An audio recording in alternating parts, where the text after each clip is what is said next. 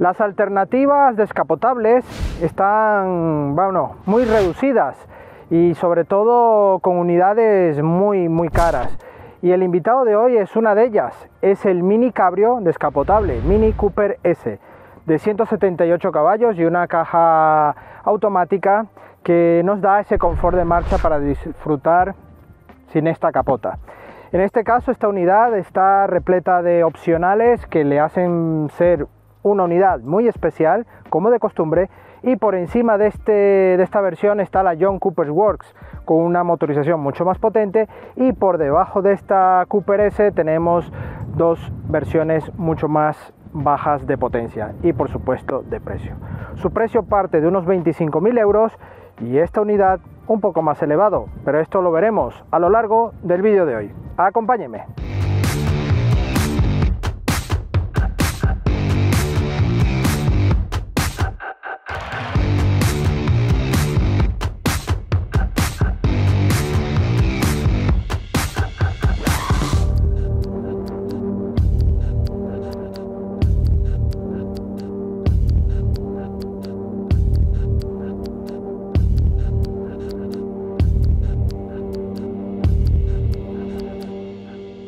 Este lavado de cara que ha recibido el Mini en esta generación ha favorecido a mantener vivo su presencia, ¿no?, en el mercado, y ya hemos probado la versión 5 puertas, la versión 3 puertas, que os dejaré las tarjetas por aquí, y por supuesto tocaba ya probar la versión descapotable, una versión que ofrece esa alternativa más personal, más de disfrutar de la conducción al aire libre y de nuestras aventuras con este aspecto y diseño Mini.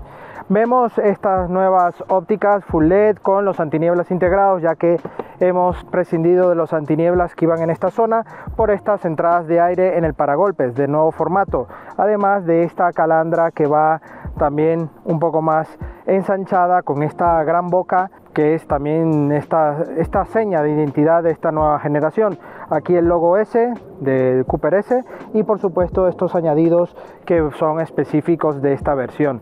Vemos los logos de Mini en negro brillo, un detalle muy chulo para esta combinación, las franjas en negro también con marcos en blanco y por supuesto la matrícula aquí en la parte intermedia. Un diseño muy bonito, este capó de igual manera mantiene este hueco para las ópticas quedan fijas. En cuanto abrimos el capó vemos todo el vano motor y es algo característico. Por supuesto no podía faltar este diseño de cromo que va por todo el coche custodiando esta zona. Eso sí, la vemos ya diferente, ese vierte aguas que lo vimos hace muy poco en la versión 3 puertas, que aquí ya está totalmente eliminado por llevar esta lona, una lona que vamos a ver ahora en el lateral. Vemos este coche con este aspecto 3 puertas del Mini, pero obviamente lo más importante es esta lona, una lona que en este caso va con la bandera británica, aquí como guiño especial de la marca. Aquí vemos en la aleta este elemento que va con el intermitente y la S derivada de esta versión Cooper S. Vemos estas llantas muy bonitas en tamaño 17 pulgadas y unas gomas 205/45 de perfil. Por supuesto, todo lo demás mantiene el aspecto Mini, aquí el pilar A con este negro brillo para darle continuidad a toda la zona cristalada, pero automáticamente en esta parte que sería el pilar C, aunque aquí vemos parte de lona y esta parte aquí ya cortada, pues no vemos ningún tipo de ventana, automáticamente tendremos es la luneta trasera. Los pasos de rueda marcados en negro mate con sensores allí delanteros, toda la parte del faldón muy simple, también con protección en negro mate, al igual que en esta zona del paso de rueda trasero. Un retrovisor ovalado en negro brillo con muy buen formato, ya típico también de la marca, las manetas con accesos manos libres y por supuesto aquí vemos parte de la luneta de la zona trasera y toda la luna de la zona del pasajero, ¿no?, en este caso del piloto. Vemos un detalle muy bonito en este coche, toda esta zona en cromo que da vuelta a todo el coche, que es también característico de este modelo, y por supuesto vamos a ver cómo se despliega este techo de la versión descapotable. Tenemos aquí, podemos obviamente desde dentro, pero también desde el mando.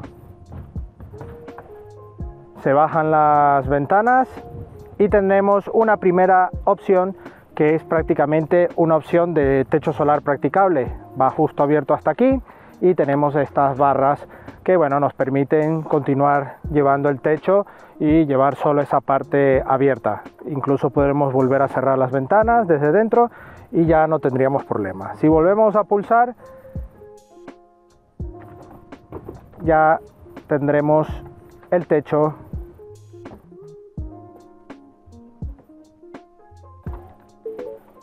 totalmente abierto. Esta sería una de las alternativas, no llevando las ventanas cerradas. Aquí ya iría totalmente abierto y vemos cómo va todo este formato que parece una bañera, ¿vale? Y bueno, aquí vemos cómo va el coche, cómo el techo sobresale aquí un poquitín hasta esta zona, pero va muy bien guardado aquí en esta zona. Vemos aquí parte de los reposacabezas traseros y por supuesto la zona de la banqueta. Una banqueta para dos personas, pero de mediana estatura, ya que si es una persona muy grande, sobre todo en el tema de las piernas, tendremos que jugar un poco con la configuración de los asientos, ¿vale? Así que nada, volvemos a pulsar para cerrar.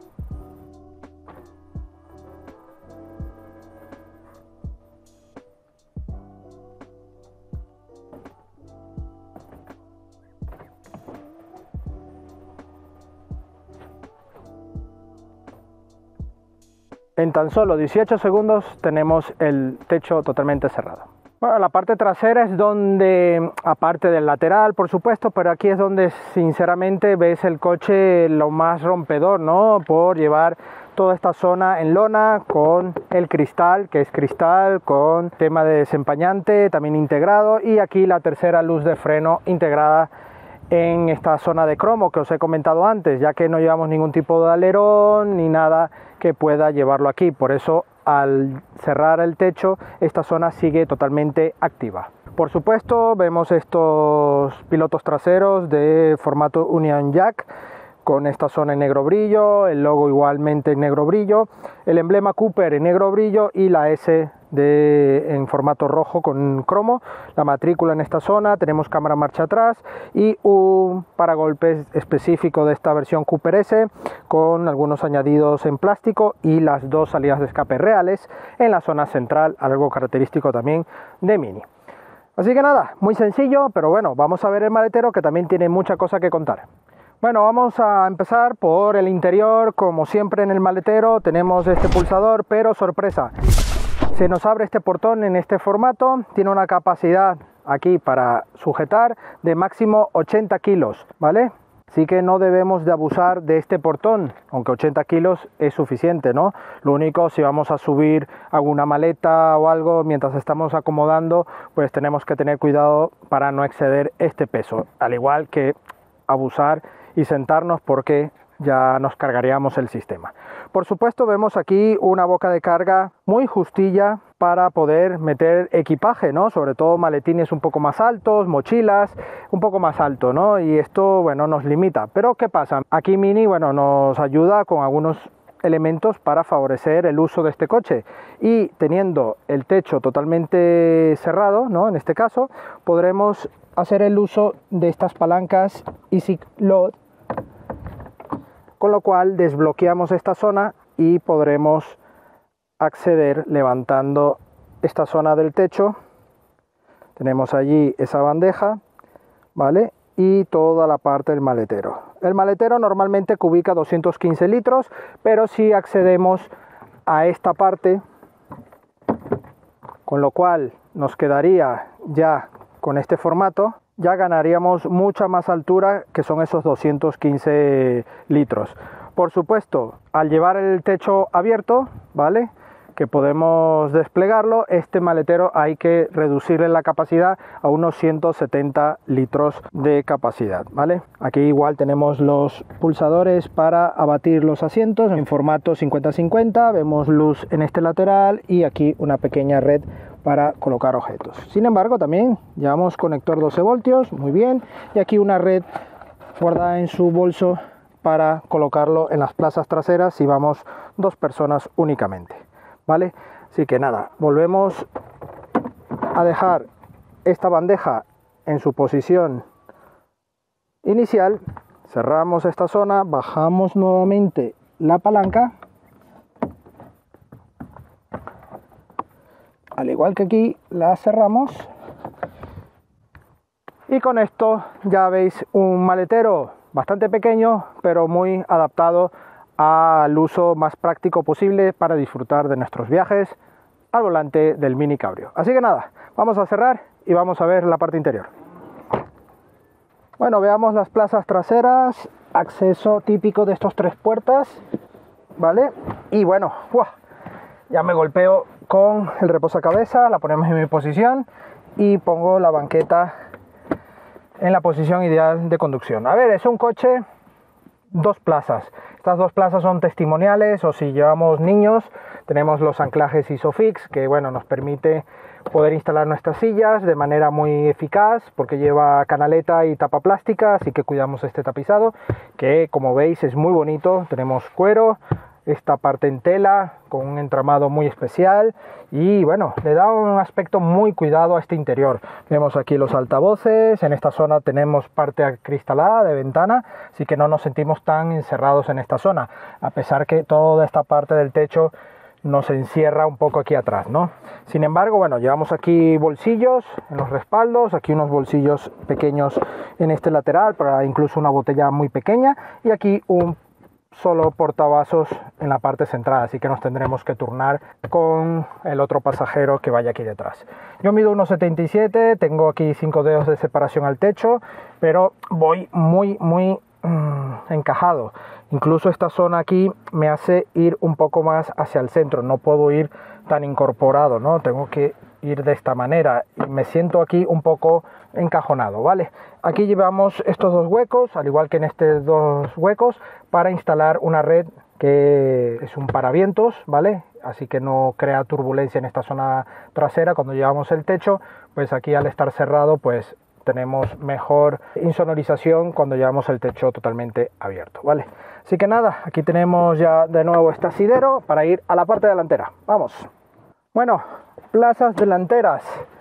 Aquí estamos, un coche que, teniendo el concepto de que prácticamente son 2 plazas, pues nos olvidamos de los que llevemos de detrás, o si no va nadie detrás, mucho mejor, porque aquí delante ya podemos ir mucho más cómodos, más confortables. Voy a dejar mi posición ideal de conducción, aquí estoy. Así que bueno, un Mini en toda regla.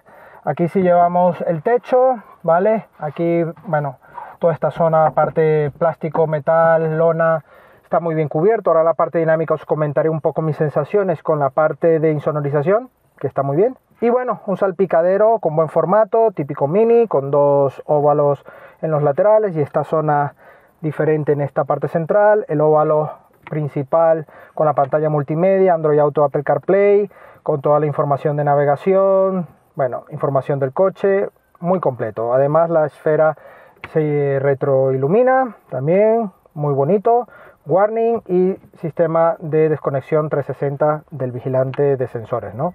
Vemos aquí también en la zona baja los diales del clima, es bisona, también con regulación, muy típico de Mini, botones de accesos rápidos, incluso calefacción para los asientos delanteros, y aquí la botonería típica de desconexión de sistemas como el modo de conducción Sport, Mid y Green, y el botón de encendido. Aquí un conector 12 voltios, puerto USB y USB-C, aquí otro huequecillo y aquí 2 portabebidas e incluso una parte para poder guardar, por ejemplo, las gafas. Aquí la palanca de cambios, el joystick típico de BMW, muy bonito, con una faldilla en cuero, freno de mano electrónico y aquí el dial para poder hacer uso del sistema multimedia.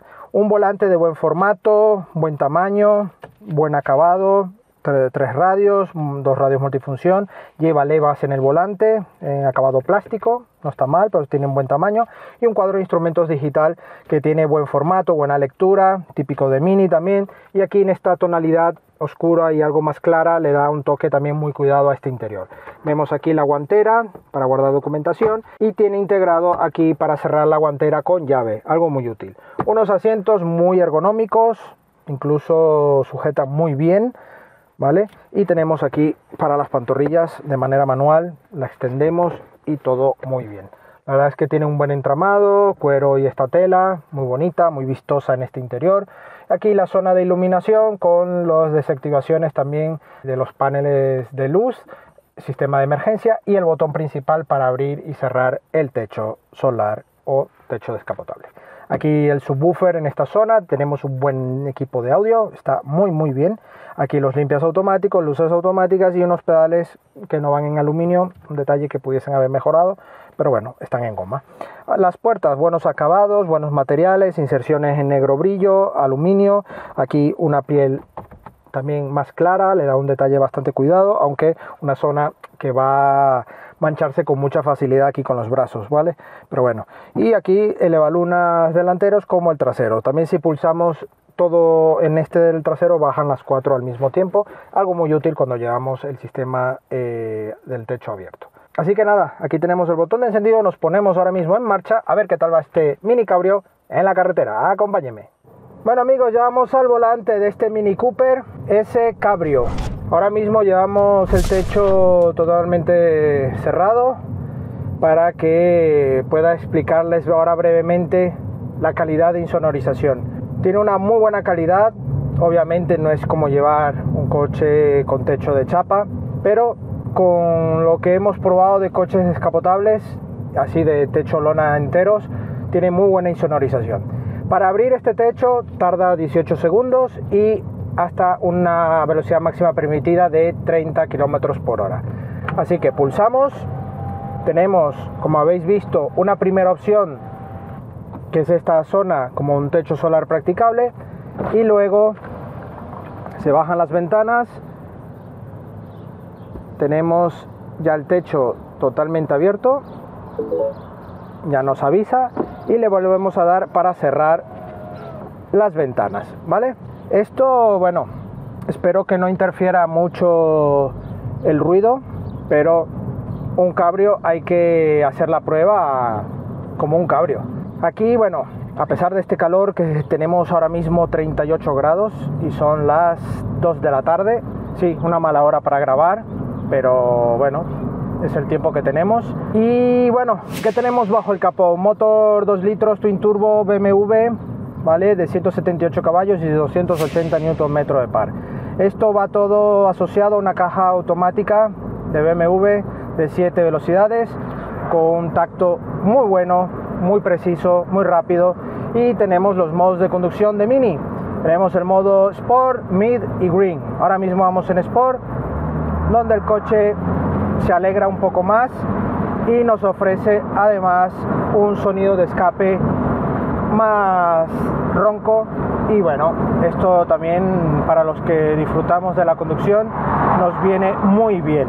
Es un coche muy directo, tiene este feeling karting especial de todo Mini, que yo sinceramente os digo, coche con este feeling y bajo esta categoría y eso, ya os digo que Mini es de los punteros, son los líderes del mercado. No estamos hablando de un coche barato, obviamente que no, parte de unos 25.000 euros y este un poco más. Tiene muy buenos acabados, el paso por curva es muy bueno, es un coche muy ratonero. La aceleración es muy buena, los frenos inmediatos, tiene una mordida inmediata. La suspensión, pues obviamente ahora vamos en modo Sport, es un poco más seca, pero si vamos en modo Green el coche incluso se convierte en un coche confortable, pero muy pachón, un coche muy lento de reaccionar, pero obviamente con esto reducimos los consumos. Unos consumos que de media en estos 528 kilómetros que hemos realizado están en el entorno de los 7,7 litros. Eso sí, hemos bajado a unos 6,1 en modo Green y por trayectos más de carretera, autovía, más continuo, unos 80 kilómetros, donde sí hemos bajado a esos 6,1. Pero en un trayecto ya combinado, trayecto mixto, carreteras secundarias, atascos, pues lo del día a día, lo que puedes obtener son unos 7,7 litros de consumo medio. La visibilidad es correcta, si llevamos el techo cerrado, la luneta trasera nos permite ver. Ahora que llevamos el techo totalmente abierto, pero va en la parte de atrás así todo cubierto, ¿no? La visibilidad es prácticamente nula. Tenemos que recurrir a los dos espejos laterales que tienen muy buena dimensión y vemos todo prácticamente sin ningún problema. Además, el guardián 360 de Mini con los sensores nos permanece, digamos, atentos y vigilantes de lo que estemos callejeando, ¿no? Sobre todo, y no tener ningún problema al usar este coche en carreteras más complicadas y más pequeñas. Además, es un coche pequeño y no vamos a tener problema. El puesto de conducción, buena visibilidad del cuadro de instrumentos, del sistema de infoentretenimiento también muy correcto, y los asientos sujetan muy, pero que muy bien. Son muy cómodos y vamos, las lumbares sujetan muy bien, incluso ya con toques incluso más deportivos. Es un coche, vamos, divertidísimo también de llevar, con esta filosofía cabrio. La verdad es que es un coche, vamos, que te crea adicción, ¿no? De disfrutar del buen tiempo, de la familia, de los amigos. Es un coche muy a valorar si estás buscando estas alternativas, que son muy pocas a día de hoy en temas cabrio, y en un precio relativamente competitivo, que no es barato, pero para ir ya a niveles cabrio ya tendríamos que ir a coches mucho más caros y obviamente mucho más grandes. Así que nada, amigos, eso de la parte dinámica o lo que os puedo contar, muy similar a los Mini 5 puertas y 3 puertas. Y nada, ya nos damos la vuelta y vamos al veredicto final.